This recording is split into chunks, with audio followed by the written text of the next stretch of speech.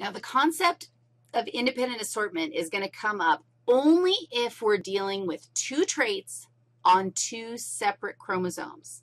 Remember that independent assortment is just the random way that homologs align during meiosis. Segregation, the law of segregation, is that we actually separate alleles during meiosis.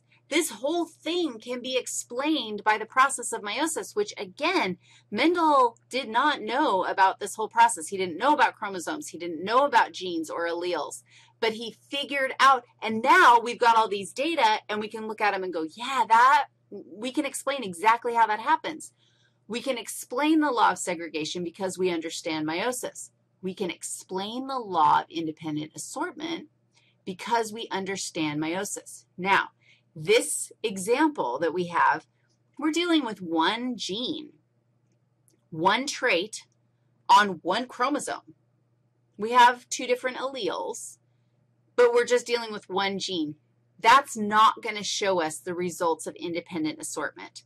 Independent assortment is going to be visible when we do two different traits. And we're going to do that. We're going to do a Punnett square first. Then we're going to do a simple monohybrid cross. And then we're going to do a dihybrid cross. And it's in dihybrid cross land that we then can see the results of independent assortment.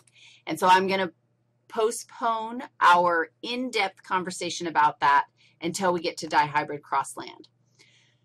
So we have this, basis.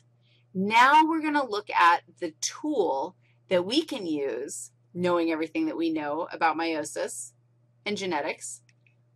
We have a tool called a Punnett square that's going to help us solve problems around heredity. And we can understand the Punnett square because we understand meiosis. I'll be right back to show you how the Punnett square works.